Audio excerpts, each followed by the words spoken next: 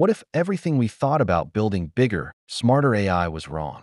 For the past decade, the path to more powerful AI has been a straight line. Add more layers, more parameters, and feed it more data. It's a brute force approach that has given us models like GPT-4 and Gemini. But what if there was a smarter way to scale? A way to unlock more reasoning power without exponentially increasing the cost and complexity? Just a few weeks ago, a research paper from a company called DeepSeek quietly challenged this 10-year-old assumption. They didn't just build a bigger model. They fundamentally redesigned how information flows inside of it. This isn't just another incremental update. It's a new dimension of scaling that could change how all future AI models are built. And the most shocking part? It delivers massive gains in reasoning with only a tiny increase in training cost. Today, we're breaking down how DeepSeek just created a new path for artificial intelligence. To understand the scale of this breakthrough, we have to go back to the beginning, to the fundamental building block of every modern AI. For years, as researchers tried to build deeper and deeper neural networks, they ran into a wall. The models would get worse, not better, a problem known as the vanishing gradient. Information was getting lost as it traveled through the dozens, or even hundreds, of layers. But in 2015, a team at Microsoft Research introduced a deceptively simple idea, the residual connection, or ResNet. Imagine you have a stack of network layers. Instead of forcing information to go through every single one sequentially, a residual connection creates a shortcut, an express lane that lets the original input skip a few layers and get added back in later. This simple skip connection was revolutionary. It allowed information and gradients to flow unimpeded, enabling the creation of incredibly deep networks without them breaking down. It was like building a highway system alongside local roads, ensuring traffic could always find a fast path from start to finish. This design became the absolute backbone of the transformer architecture, which powers every large language model you've ever used, from ChatGPT to Claude. For nearly a decade, this has been the undisputed law of AI design. But it has a hidden limitation. While these skip connections are great at preserving information, they are still just a single lane. The information highway inside these massive models is, in essence, a one-lane road. What if you could build a multi-lane superhighway instead? This is where the idea of hyperconnections came in. The logic was simple. If one skip connection is good, why not have many? Instead of just connecting a layer's input to its output, a hyperconnected network would connect every layer to every other subsequent layer. The goal was to create a dense mesh of information pathways, allowing the model to combine features from different levels of abstraction. A shallow layer that recognizes simple edges could directly communicate with a deep layer that recognizes complex objects. It was a beautiful idea in theory, an attempt to widen the single-lane road into a sprawling, multi-lane information freeway.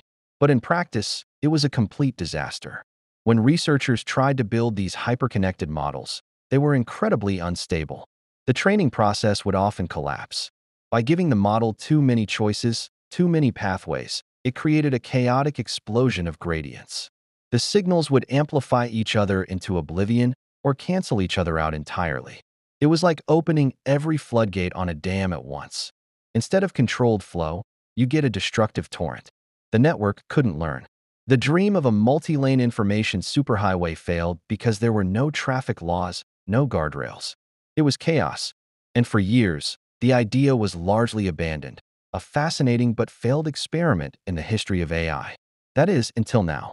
DeepSeek looked at this failed idea and asked a different question.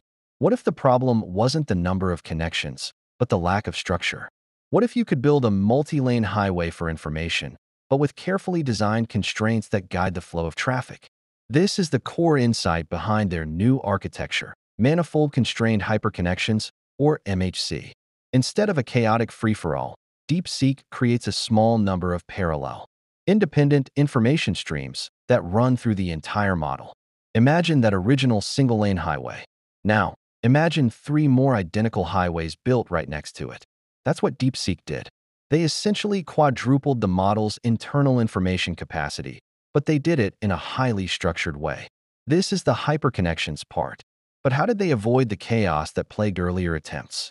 This is where the manifold-constrained part comes in, and it's a stroke of mathematical genius. A manifold, in simple terms, is a mathematical space.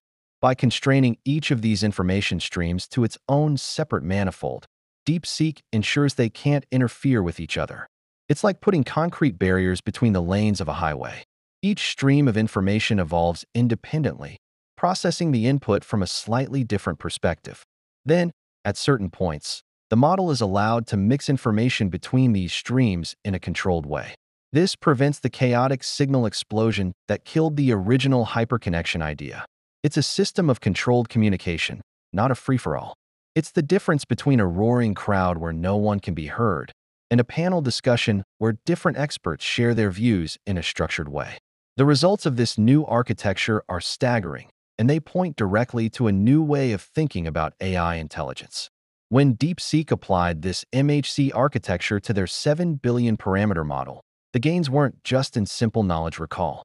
They were in the hardest areas for AI, reasoning, and math. On the popular MMLU benchmark, which tests general knowledge and problem solving, the MHC-enhanced model performed on par with models 2 to 3 times its size, like Llama 213b, and even approaching Llama 234b. On GSM-8K, a benchmark for grade school math problems that require multi-step reasoning, it surpassed models much larger than itself. It was thinking better. This is the key. The model wasn't just bigger, it was more efficient with the knowledge it already had. By creating these parallel streams of thought, the MHC architecture seems to give the model a more robust, multifaceted way to reason about a problem. It can explore different lines of reasoning simultaneously and then integrate the results. It's a little like how a human expert might look at a problem from several different angles before arriving at a solution. This isn't just about memorizing more facts. It's about developing a deeper capacity for logic. And DeepSeek achieved this without the crippling costs we've come to expect. Here's the part that should make every AI lab in the world sit up and take notice. DeepSeek managed to quadruple the internal information capacity of their model, creating 4 parallel streams of thought. With an almost unbelievable increase in training cost, the overhead was only about 6 to 7%. Let that sink in. For a tiny fraction of additional computational cost, they achieved a level of performance that, using the old method, would have required doubling or tripling the model's size, and therefore, the training budget. They found a way to make the model dramatically smarter, not just bigger. During inference, when you're actually using the model, the cost is slightly higher, but the trade-off is a massive leap in reasoning quality for a marginal increase in latency. It's an efficiency gain that completely changes the economics of developing high-performance AI. This isn't just an academic exercise. DeepSeek has already released a suite of models built on this architecture, including a powerful coding model that rivals GPT-4 Turbo. They have proven that this concept works at scale and delivers tangible benefits. What this opens up is a completely new axis for scaling AI. For the last 10 years, we have been on a two-dimensional plane defined by model size and data size. To get a better model, you simply moved up and to the right, spending billions of dollars in the process.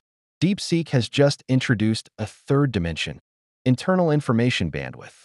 Now, instead of just making the model bigger, we can make it wider on the inside. We can scale its capacity for complex reasoning without the exponential cost. This has profound implications for the future. It could mean that smaller, more specialized models could achieve the reasoning capabilities of today's giants, making powerful AI accessible to more people and organizations.